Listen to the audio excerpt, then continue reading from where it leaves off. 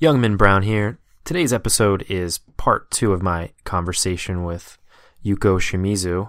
If you missed yesterday's episode, be sure to go back and listen. Value-packed, awesome, inspiring stuff. That was episode 13. You can find it at yourcreativepush.com/13, or just, if you're subscribed, just scroll back a little bit in your podcast player and hit play before you listen to this. So without further ado, here is the conclusion of my conversation with legendary Yuko Shimizu. Your Creative Push, episode 14. Trust your intuition. That's why you're an artist.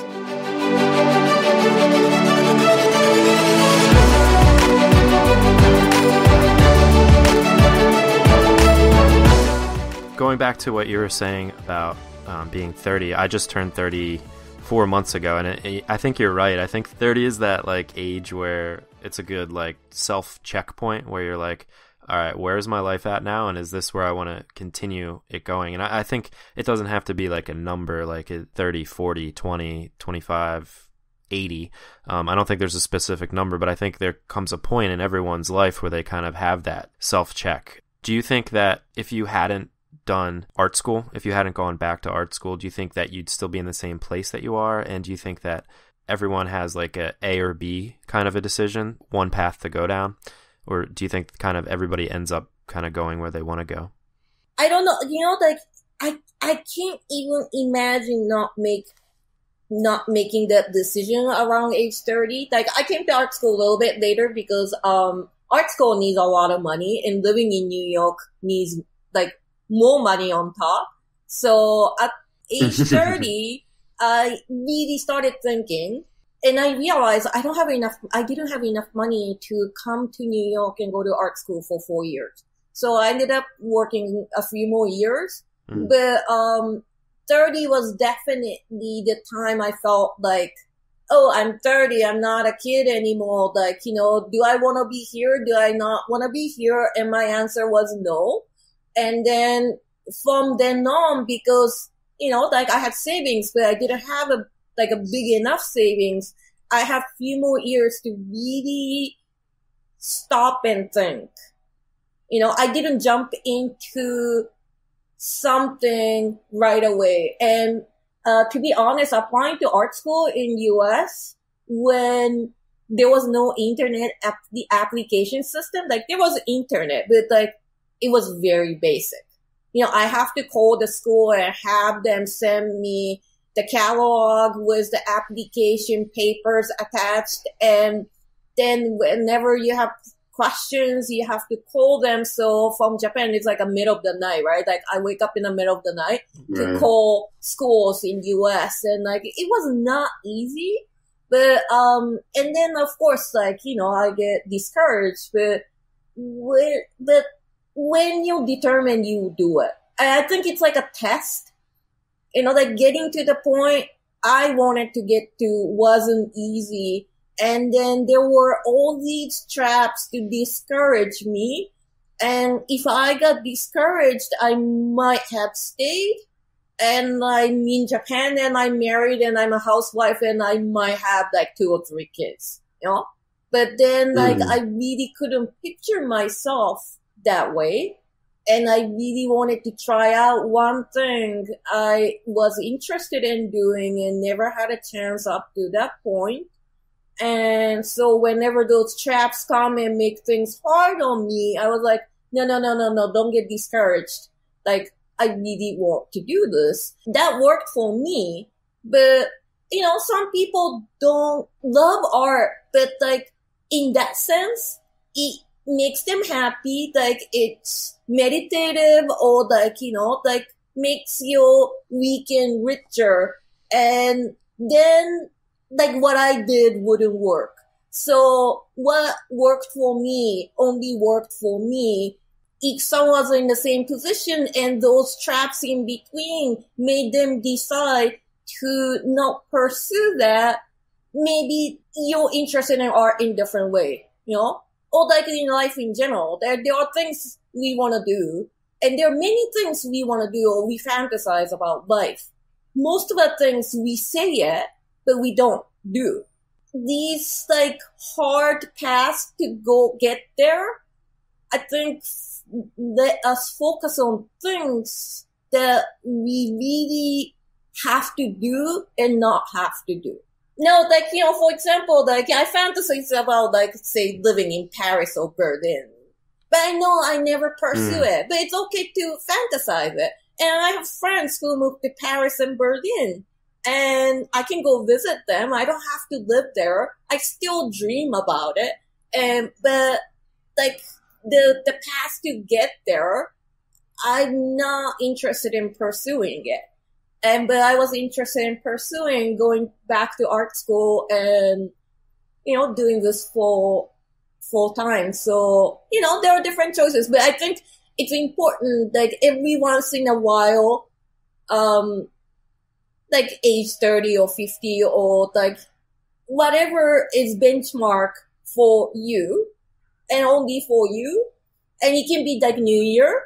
A lot of people make resolutions. Like, in those benchmark times, it's important to look back and think, am I on the right path? Am I not? Is there anything I really want to do? And if the answer is yes, like, we should pursue it. Going along with that, like, I agree that everybody kind of has dreams, like, and things that they think about all the time, and whether it's a life goal or a creative pursuit. And while you're talking there, I was just thinking about myself.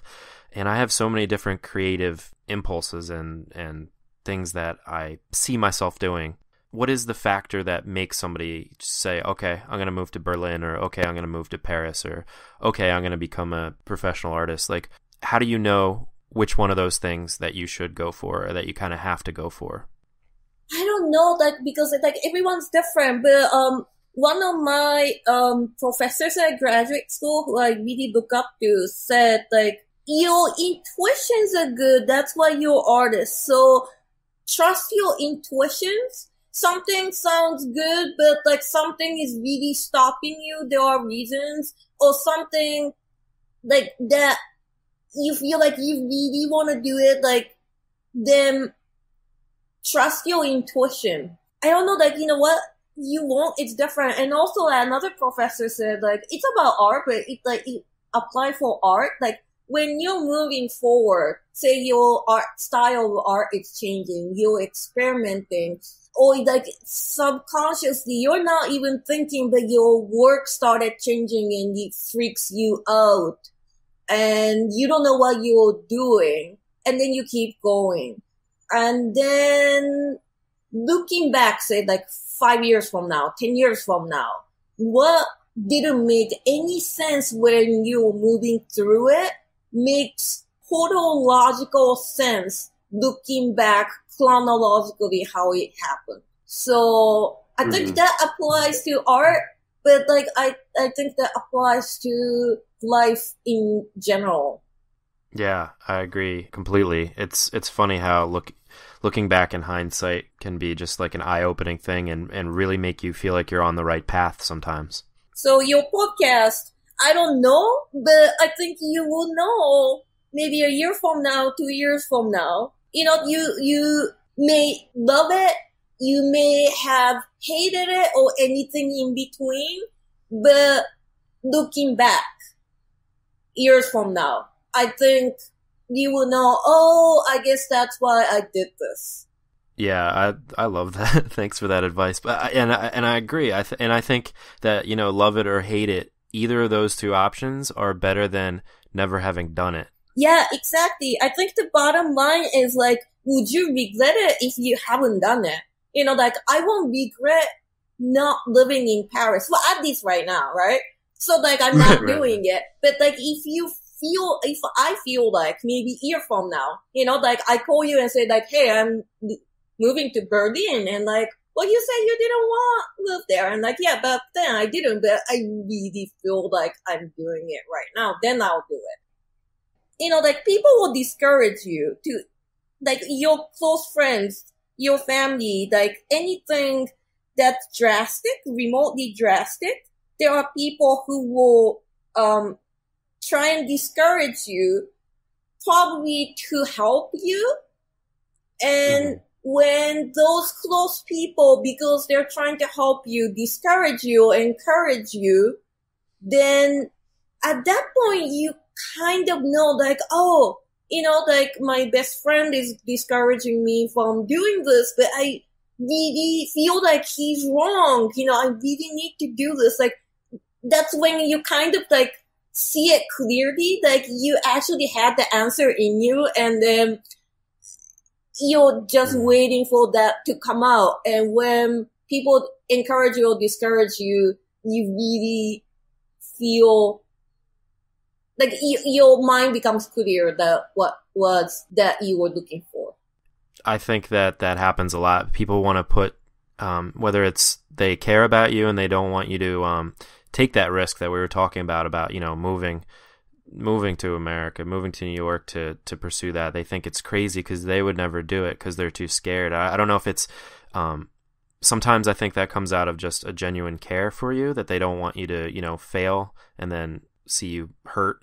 And sometimes it comes out of jealousy, like that they have their things that they want to do and they're like, oh, wow, she's doing it. Like, I can't believe she's actually doing that. And I don't know, it's sometimes hard to tell, but I think that, like you said, that's perfect advice, is to trust your intuition. And especially when you have that kind of resistance coming from people that are closest to you, but you stand firm and in your brain that this is something that you kind of have to do. I think that is your start the gun, get going, because that's, you got to do it.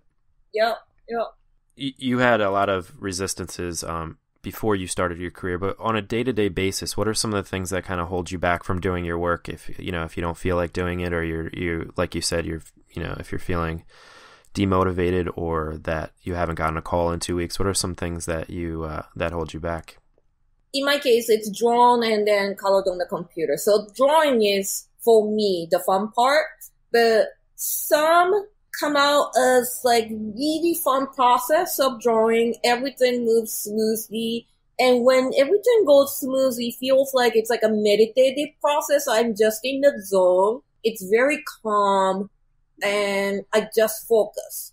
And of course, it's a job and I have to draw almost every day. So it's not always like that. Some I can't figure out how to get into it, but the deadline's coming. I have to finish it. And of course, I'm professional, so like it has to be better than good to impress the client, for the fee I'm getting. And, like my job is to make client happy, but sometimes I just can't get into it. It's like very, very frustrating because I draw for long hours, like oftentimes days on one drawing, but it's just like my mind is not there. It's a struggle. But of course, like, the difference between professional and non-professional is if you're professional, even in that situation, you have to provide the final work that is better than good.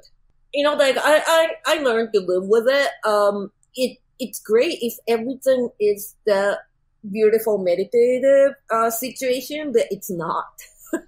So sometimes I'm like, I have so much to draw and I'm not in the zone. So that's hard. When you don't have enough work, that's stressful. When you have too much work, that's stressful. It's never perfect. It's never perfect. But life is never perfect, so it's okay. Yeah, it's hard to find that Goldilocks zone, I would imagine, where it's just the right amount of work. What when you're not feeling motivated, what do you do to motivate yourself? It's hard, but like, whenever it's not moving well, like it's good to like, take my dog out for a walk. It's like, sounds dumb, but like get a fresh air and then, like come back fresh. Or like, okay, like let's stop this for now because it's not working out and stressing me out. Do other things. Go home, get some sleep, and come back early fresh. As dumb as it sounds, it really helps to like come back fresh. And one thing I emphasize is I always get enough sleep. I never do overnighters, and I do work long hours, but I always finish before certain time of the night, go back home and sleep more than certain hours a night. Because if I don't get enough sleep, the stress level just goes up. Yeah, I think sleep is a very underrated thing. And it always seems to be the first thing to go when people are busy, and that's I think why they end up being miserable zombies. I'm a terrible person when I don't get enough sleep. Yeah, me too. Like, I mean, like, it's not that I get moody, but like my stress level goes up when I don't sleep enough. And everybody's different. I know plenty of people who sleep 4 hours and they're fresh and they're always in good mood. But like ideally I need like 7 or 8 hours. And of course I don't get that. But like at least, like 6 hours or so or a little bit more during the weekend, like we can catch up a little bit on sleep. It's very important. Yeah. I also agree that, getting out of the house or like, taking your dog for a walk. And you have the cutest dog, by the way. I love your dog. He's very cute. Yeah. Yeah, I think that's really important. Not only fresh air, but interacting with Oh, other people or animals. I love spending time with my dogs and just kind of like, you have a dog? Going back to what's important. Yeah, I have 2 dogs. What do you have? I have a Chihuahua Maltese and my god, that must be so cute. Yeah, that's my wife's dog, and then a Chihuahua, I think Chihuahua Terrier named Sadie, who she was a rescue, so we're not sure what she is, but the vet thought she was Chihuahua Terrier. She has big ears. Yeah, they're so cute. My best friend has a Chihuahua Terrier too. I think it is because it's a rescue too, so they don't know, but he had the terrier, like coarse terrier hair, Yeah, they're the best. I live for my dogs. They're the best. Yeah. All right. Let's get into our final push.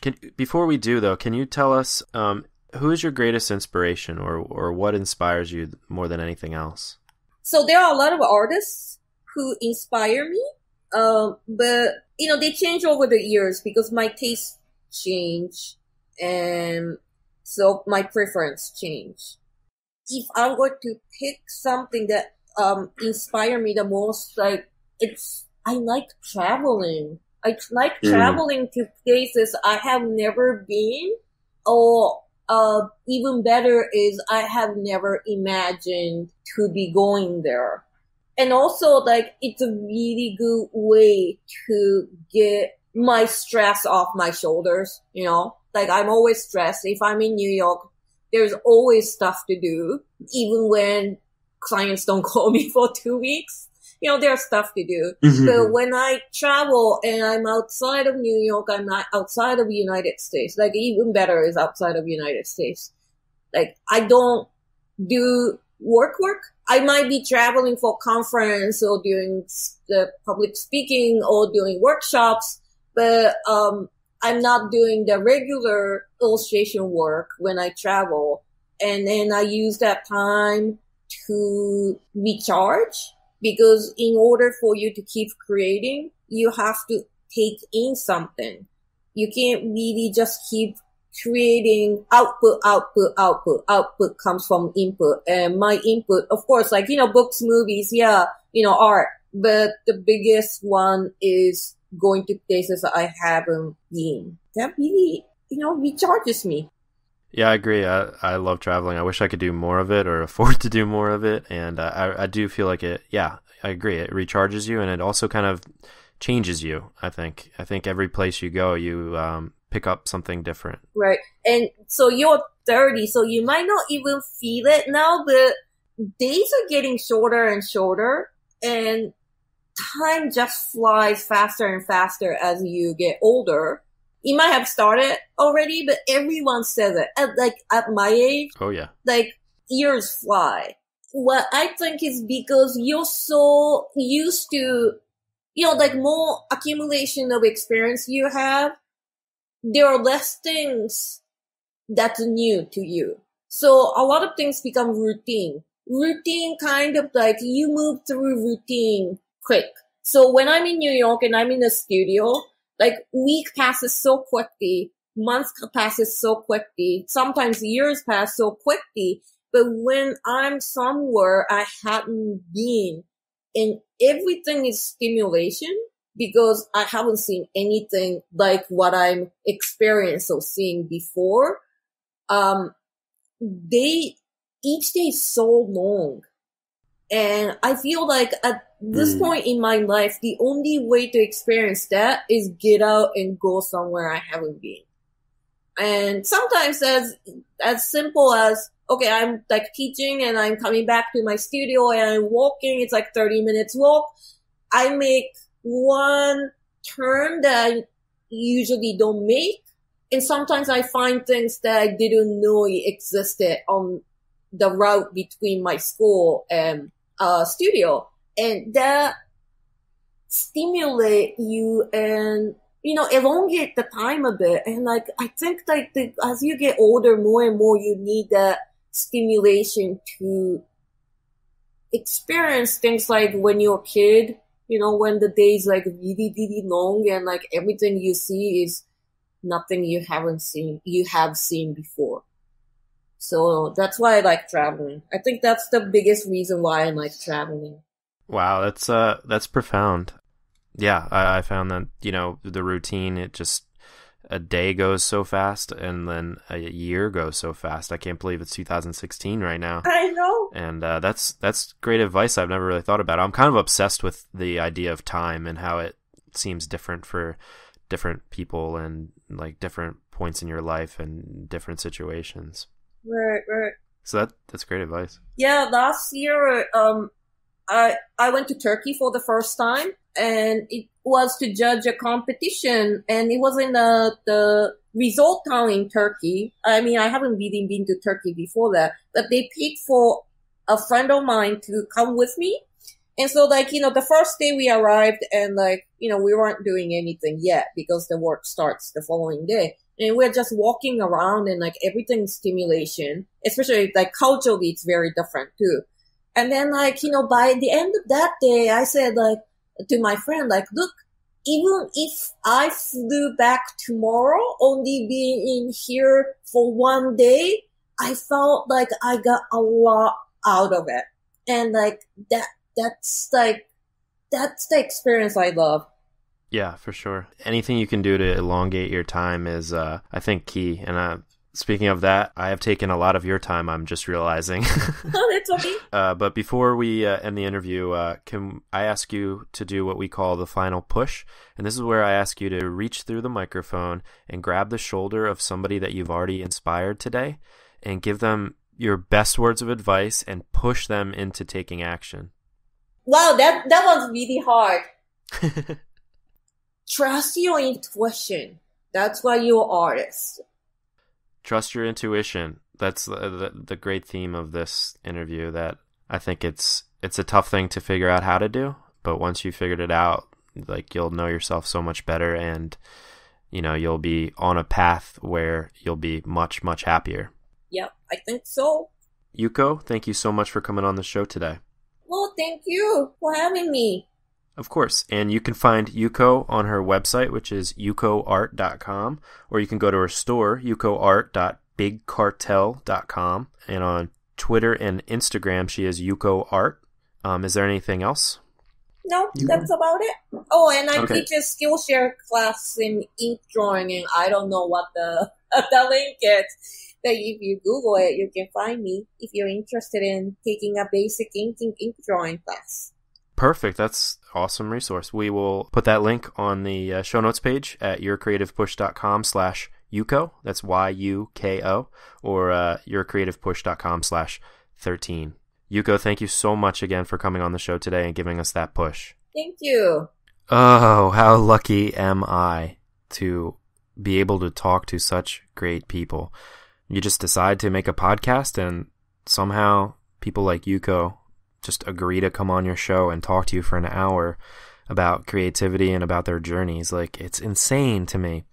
I feel so honored and so privileged that this happened. One of the best things that I got from this interview was that idea talked about in this second half about how something that you're going through might not make sense to you at the moment. The struggles that you might go through, the impulses that kind of bring you to do something creative, or if you are doing art or music or whatever it may be, and something kind of weird pops up into your art, but you go with it anyway. 5 years down the line, you might look back at that and be like, completely understand why you did that, or, you know, why you went through something, or why something happened. Not necessarily that it's like fate, but it just makes sense for the journey that you happen to go through. And I think that it's just important to kind of embrace the things that happen to you, and embrace the ideas that pop into your head as you're doing your art, and being able to bravely kind of incorporate them, or bravely choosing the paths that, you know, unfold in front of you.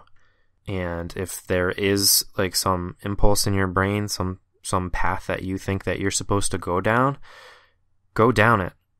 And if you want, you can talk to family and friends about it before you go down it. And that might help you kind of figure out how you feel about that by hearing how they feel about it. Because if they kind of try to take you away from that, to try to hold you back from doing that, and you just kind of hold fast and you're just pretty sure that that's what you're supposed to do, then you're supposed to do that. So just do it. Just trust your intuition, as Yuko said. Trust your intuition. So just a huge, huge thank you to Yuko for coming on the show and giving me that push, and hopefully you that push as well, because that's what it's all about.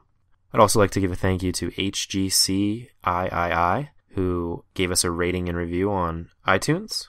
He said, well-produced, motivational, and informational. Youngman Brown gives great information, well-produced, and has great guests. Your creative push motivates and inspires. Well done. And Brandon TBM said, episode 3 hit home. And for your reference, that was my episode with R.A. Leff, aka Lauv.